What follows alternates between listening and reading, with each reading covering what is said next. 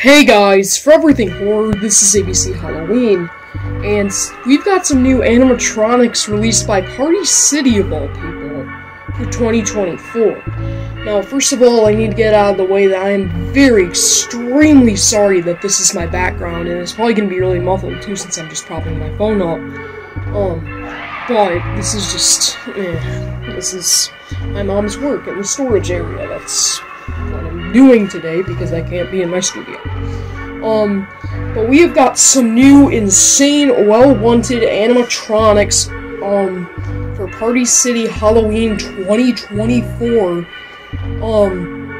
And I'll be making a lot of videos about these probably, but we have been getting a bucket load full of info on these things lately for every company imaginable, pretty much.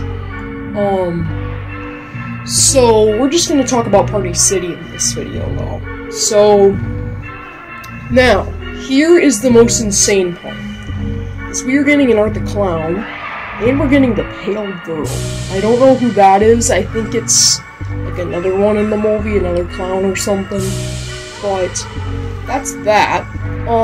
These things look incredible. So we'll start with Art the Clown. He's got a saw.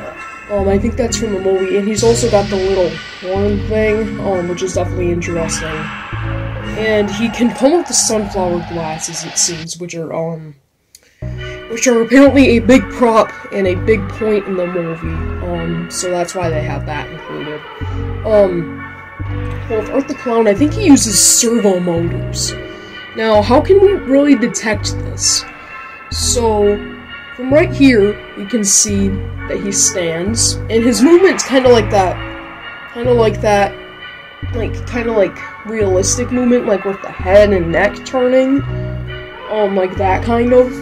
And when they're putting the head on in this setup video, it seems like we can see it kind of wobble around when it's going on, and that probably means it's a servo, since the servo connections are actually pretty dang wobbly. Just like Straw Man, if you have Straw Man, he has a little stick with a screw in it, and you just have to tighten the screw, but if it was just the stick going in, it would be flying all over the universe. But that's, I guess, the part of the servo motor stuff, and I definitely am calling it and saying that this is a servo motor prop.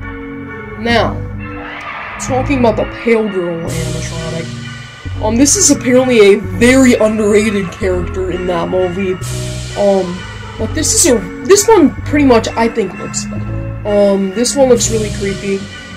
It's just a little thing, but it has some insane movement, honestly.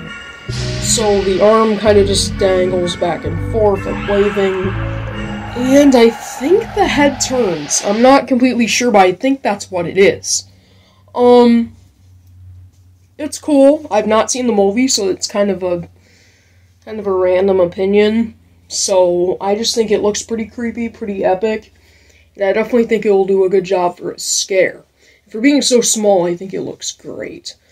Now, talking about their detail, the art does not look that good on Art the Clown. Like the face on the Art's the Clown from Party City, that's not good.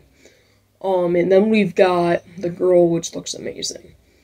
So, it's kind of surprising seeing this from Party City, because I don't think they've really done too much in the past. I think maybe they did like a live stream from corporate or something on Insta or something. I think they did that last year, but now we got a full-on release of these things. Now, are these better than the Leatherface with their animation? I'm already calling it and saying no. The Leatherface by Techie that's probably right up there in the best 2 licensed props of all time we've ever gotten. I'm sure of it. So that's pretty interesting, I must say. So this is kind of a downgrade with the animation, but I honestly think this is pretty good. And so definitely leave a like if you want to see more videos like this, since we have a bucket load of news to catch up on. And for everything horror, this is ABC Halloween.